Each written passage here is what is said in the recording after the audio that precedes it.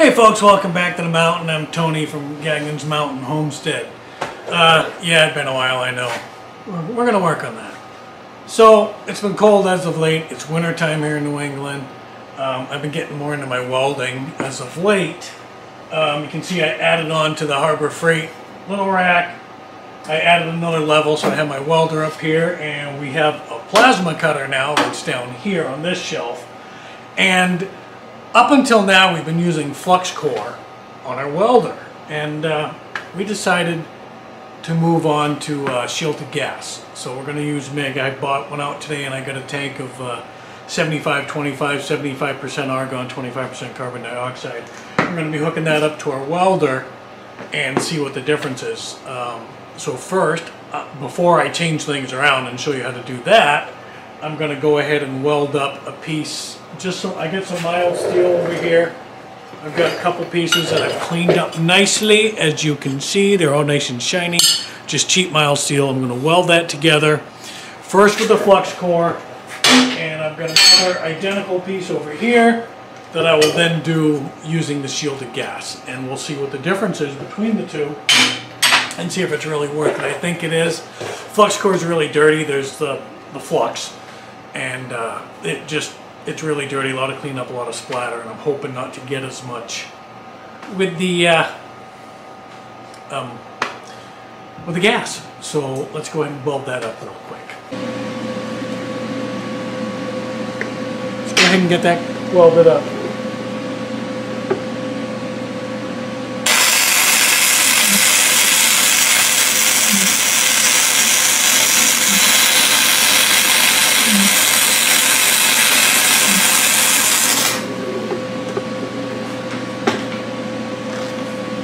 Alright, so there's our weld. Not too bad. Tony's getting a little... Okay, I'm not great by any means. Don't get me wrong there. I'm not saying I'm a great welder. I'm not. But, you know, it sticks.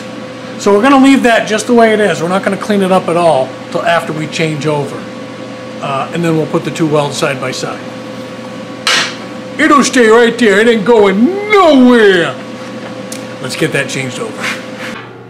Alright, so the gas is supposed to be cleaner than the flux core, so that's why we decided to go with gas. First thing you got to do is get yourself a gas bottle. I went with a 60 cubic foot. I'm leasing this bottle instead of buying it to see if I like it. This is 75% argon, 25% carbon dioxide.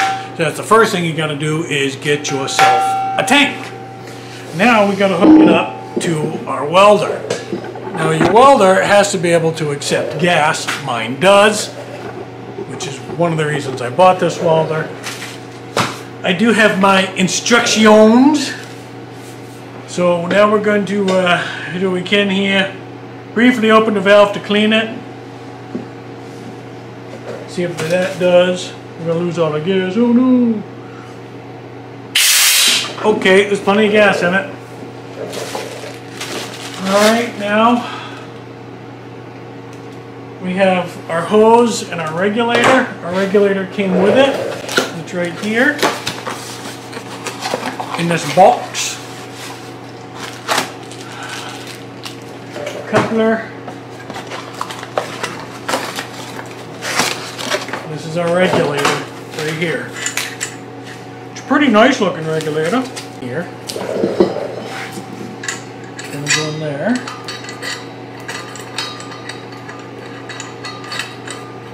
Like so.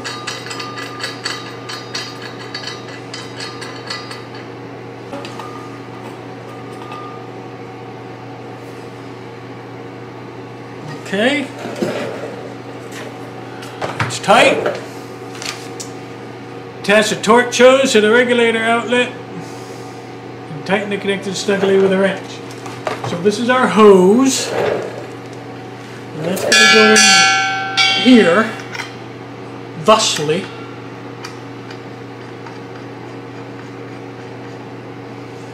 And we're going to tighten that one up snugly.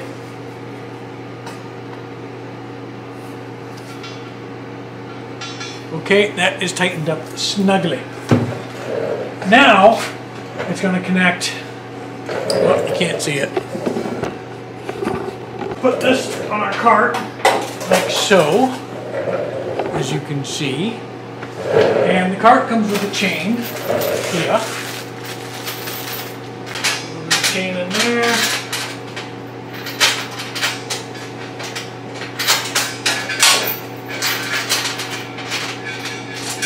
Come on! And then we'll put some in here.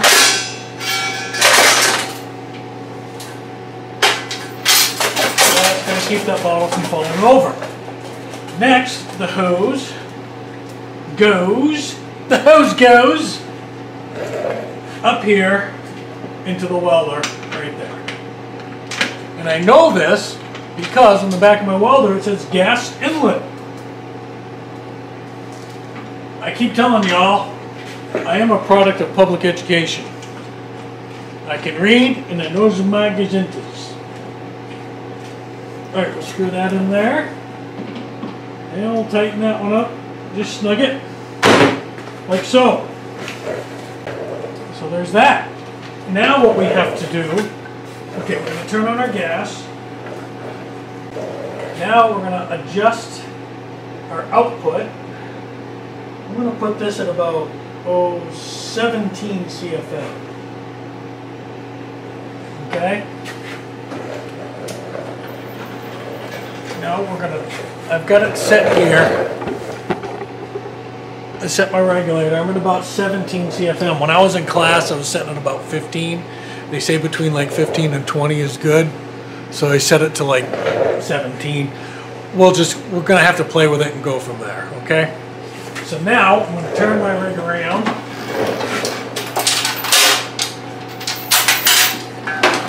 Give me 40 acres and I'll turn this rig around.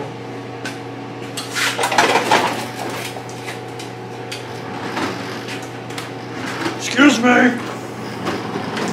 Now the other thing you have to do when you're switching from flux core to gas is your connections here have to be changed over, okay?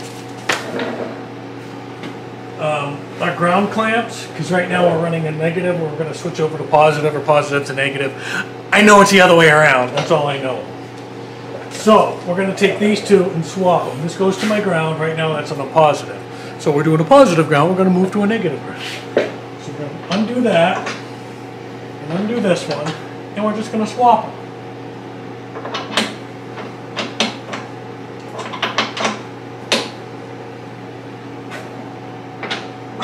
And that's it. Now we're ready to try out our gas. So we're going to get our welder ready, just like we did before. We're going to hook our ground. Well, here's our gun. Oh, we got one more thing to do. Wasn't even thinking. We got to change out the wire because we got to get rid of the flux core wire and put it in the solid core. So we're going to do that too now. But you see how to change it over. That was quick and easy. I'm going to hook up my ground and everything anyway now, because I have to change over my wire. And we're going to show you that real quick too. I need to plug the machine in for that. And I didn't show you all. Oops, dropped some metal. I didn't show you all, but we did put in a 220 outlet just for the welder and now for the plasma cutter. It's under my bench. I'm going to plug my welder in now. Alright, so we're going to cut the old wire. I'm going to take that out. This is the flux core wire. We're going to take that spool out, and we're going to make sure that this is kind of crimped in there, because otherwise it comes around and it just makes a mess in you. Because if you let this unspool, then it's ruined. So we're just going to tape it around there, hold it on. Come on. Because this is a brand new spool of flux core. I just put it on like yesterday, so I don't want to lose it. So I taped it up. Alright, that's going to stay on there good. Now we'll pull the other end out of the gun.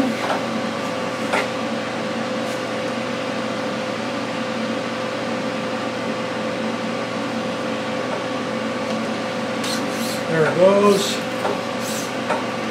It's all trash. Alright, so a couple things we got to do since we're changing this spool. We're going to an 030 solid core wire. So one of the things we have to change is this knob right here, the one that drives the wire.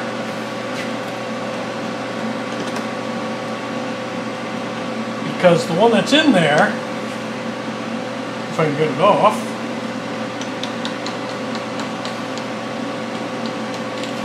so there's two different types of spools. The one that's in there has little knurls in it. Hopefully you can see, I don't know. It's got little knurls that grab, there you go, that grab the flux core wire and pull it out. This one is a V-groove, and that's what we're going to use for the other wire. And it's got two different sizes. It's got 025 and 035, and we're using 030 and 035.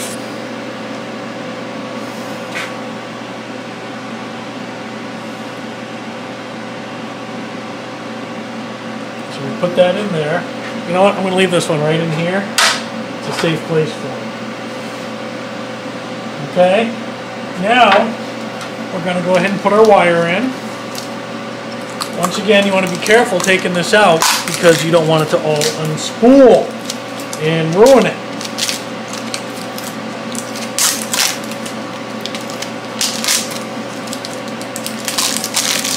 Alright, some silica. Now, the way this machine is set, you run the wire off the top through here. Oh, let's put this screw on so that thing doesn't come off.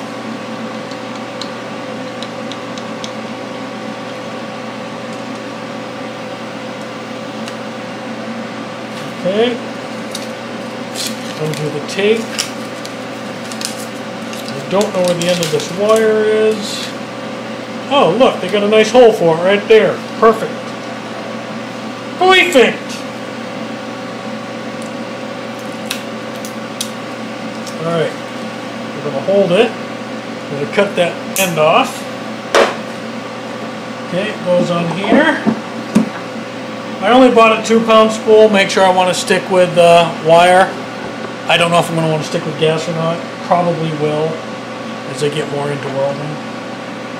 So we're going to go ahead and put that spool on like so. Tighten that up, but not too tight. It does have to be able to turn.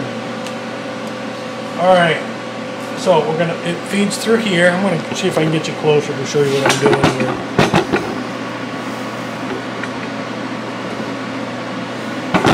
Oops, didn't mean to kick y'all. So we're going to feed that right through this, like so. And then we got to get it through that little piton right there.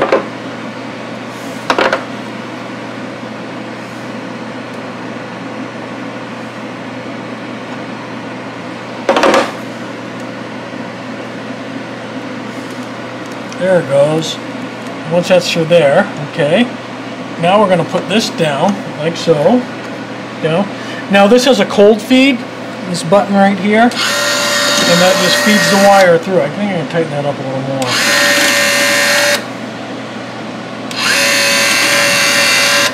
And that feeds the wire through till it comes out the end of the torch. And there it is.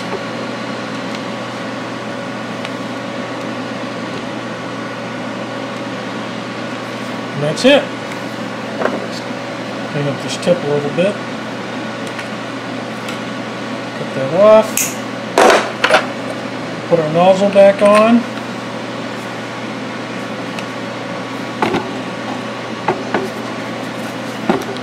And our wire's coming out. That's good. Go ahead and close the door back up. Now we need to reset our welder to use the gas.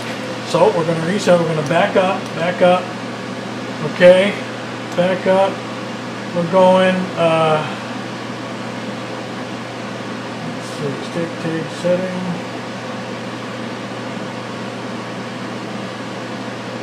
I think we want MIG steel C25, 75% argon, 25% CO2, Ooh, not 24 gauge. 12 gauge.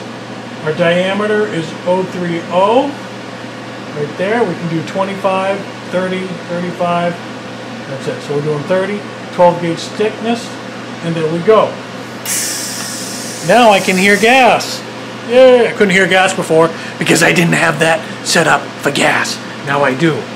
So now we're going to make our first weld using gas. I'm so excited! Can you tell? I created this little meme here for a friend of mine and I really liked it, so I put it up on the wall in my shop. So it's up on the wall in the garage. I really like it. It's gonna stay there. And he kind of looks like me now. Alright, let's get that weld done, shall we? Alright, now we're gonna do the weld using gas with solid core wire. We're going to do this the same way as the other one. Alright, we have the same type of steel, the same sizes, everything. We're going to go ahead and clamp that together.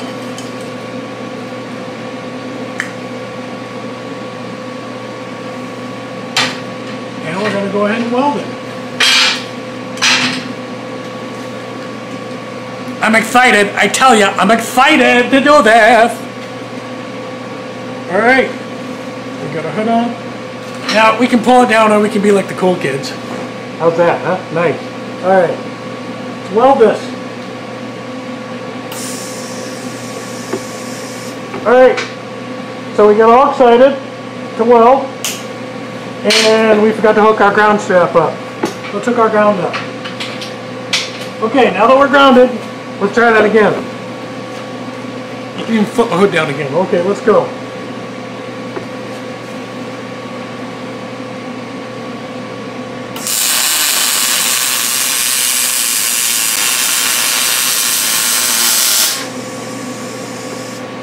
Wow.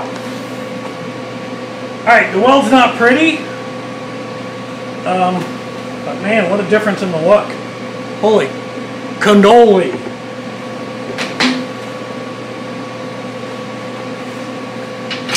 Alright, so the weld's not pretty by any means. It's not even straight. I'm still learning. I can keep telling you folks. But wow, what a difference in welds. Woo. Let me show you something.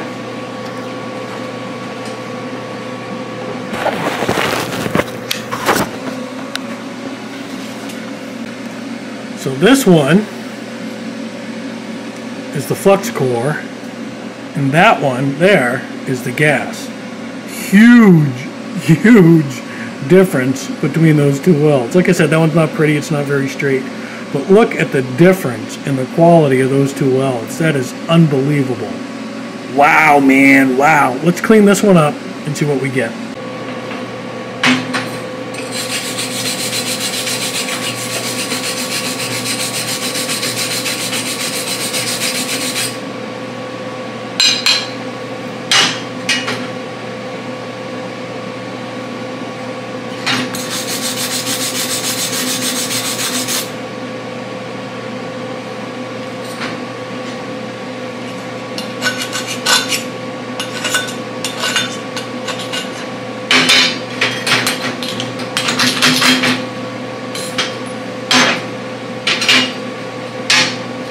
Alright folks, I tell you what, for my money, it's definitely worth it.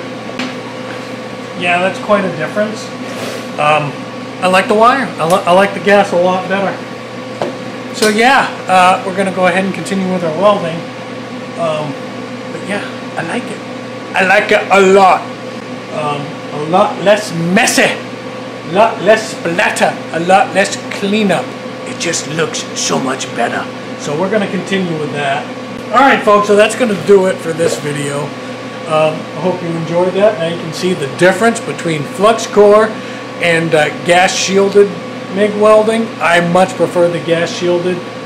We'll see how much more this costs me to do, but hopefully not too much more, but the quality is definitely there. So hope you enjoyed the video. Like, share, subscribe, and as always folks, God bless.